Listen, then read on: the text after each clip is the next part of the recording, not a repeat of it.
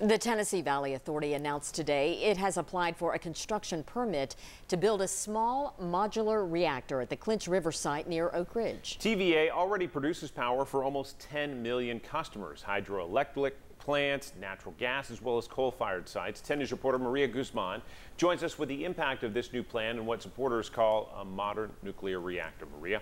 Robin, John, for about 5 years, the TVA has been trying to bring this first of its kind development to East Tennessee. They finally come to an agreement with 4 other companies to create more environmentally friendly power. The 4 key players in this are the TVA, GE, Hitachi Nuclear Energy, a power company from Canada, and one from Poland. Now, to make this pact official, all 4 companies signed an agreement called the Technical Collaboration Agreement, or TCA for short. This means all 4 of them are now responsible for developing a standard design for the reactor and will fund portion of that cost. It's expected to cost to be about $400 million.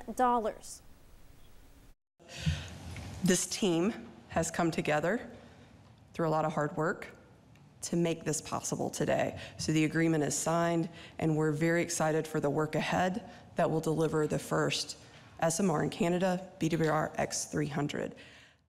The TVA also announced today they are right now looking for more potential sites for SMR, or small modular reactor deployments. The TVA has a goal of decarbonization by 2025.